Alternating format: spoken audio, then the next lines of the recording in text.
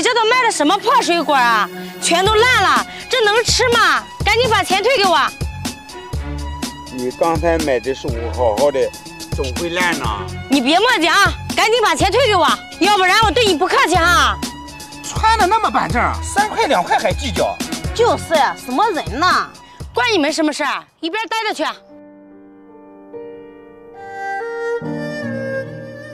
快点！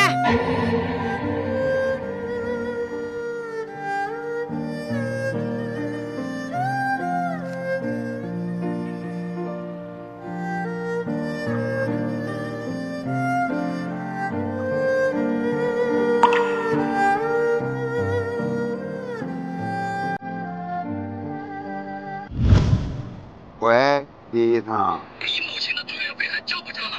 再不交的话，就给你母亲停药了啊！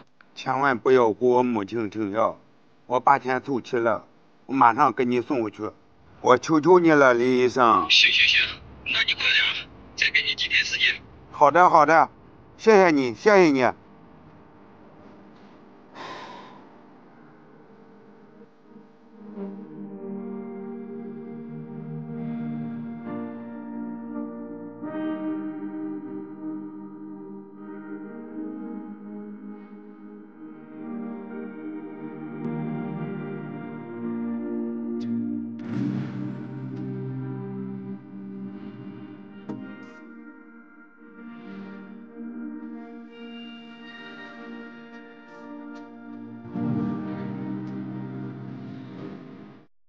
回去吧，大娘的健康才是最重要的。生活不易，请多努力。陌生人，加油！